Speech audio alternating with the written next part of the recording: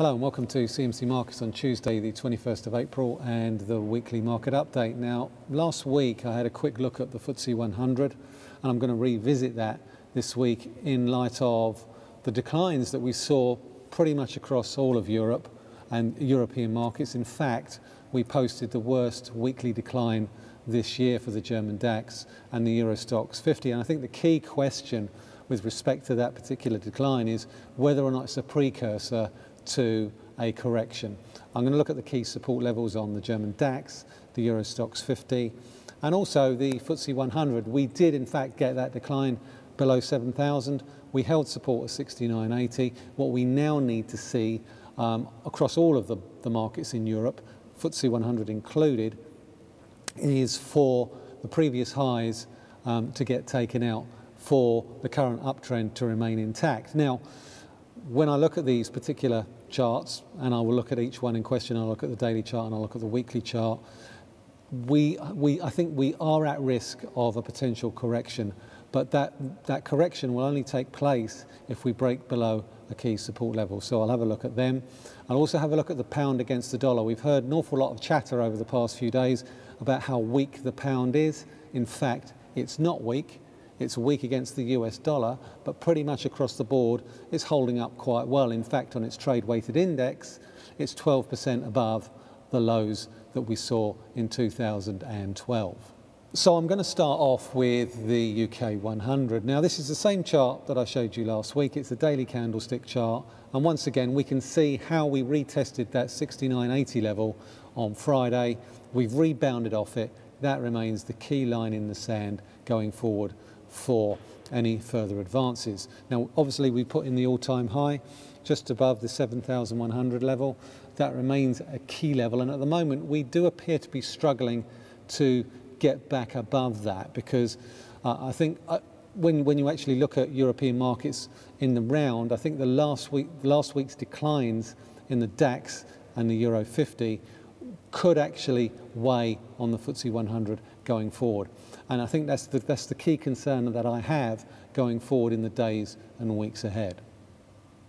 So why am I concerned about a potential correction? Well, quite simply speaking, let's look at the weekly candlestick charts. Last week we posted the biggest weekly decline in the DAX and in the EurStoxx50 this year. Let's look at the weekly candle chart for the DAX right now, and you can see exactly what I mean.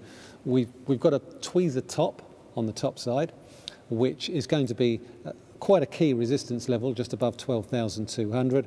We've got also key support around about 11,600. Now the extent of that decline on that weekly candle is taken out not only the previous week's low, but the 2 weeks before that as well, which does seem to suggest that there is a little bit of nervousness about being long of German equities at these current heady levels.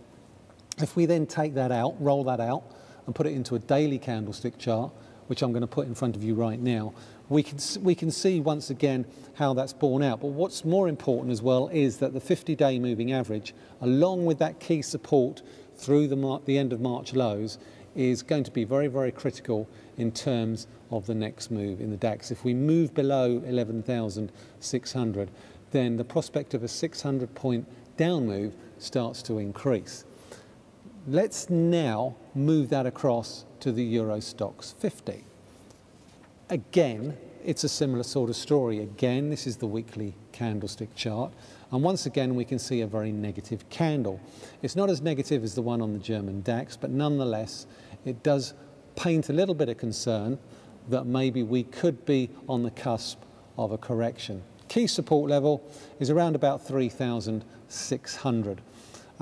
So again, once again, keep an eye on that. And the fact is that despite the early rebound that we've seen at the beginning of this week, we still remain quite a way short of the losses that we posted last week. Now last week I warned about the risks of being overly short the pound, simply because we're at the lower end of the range that we've been in over the past 5 years.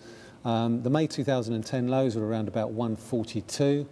We posted a low of 145.60 last week. And if we look at this weekly candle chart, there is some evidence that maybe we could be near a short-term base. Why do I say that?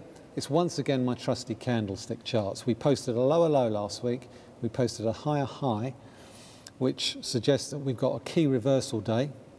More importantly than that, it's a bullish engulfing candle on the weekly, which does seem to suggest that after the declines that we've seen over the past few months, that maybe we could be near a short-term base. What would confirm that? Well, what would confirm that is a break above rather, the peaks that we saw last week. Now, the peaks last week were around about 150.5.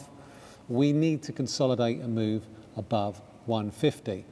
The problem with that is obviously trying to get in on any dips, and unfortunately for that, there's quite a big gap between 145.60 and 150.50, which is basically the entire range for last week. So interim support on the pound against the dollar, we can drop back as low as potentially 147. The only thing that would negate a potential squeeze through 150 towards 152 is a drop below the lows that we saw last week. But there are early warning signs on the pound against the dollar that maybe the bottom is in and we could actually be at risk of a short squeeze higher, despite all the stories in the media about the risks to sterling from a deadlocked parliamentary vote in 2 or 3 weeks' time.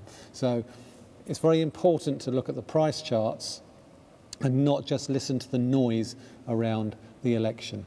And this chart is telling me to be very, very careful about being overly short the pound against the dollar. So that's pretty much it for this week. Once again, thanks very much for your company. Apologise for the audio problems on the video last week. Hopefully we've managed to iron them out this week.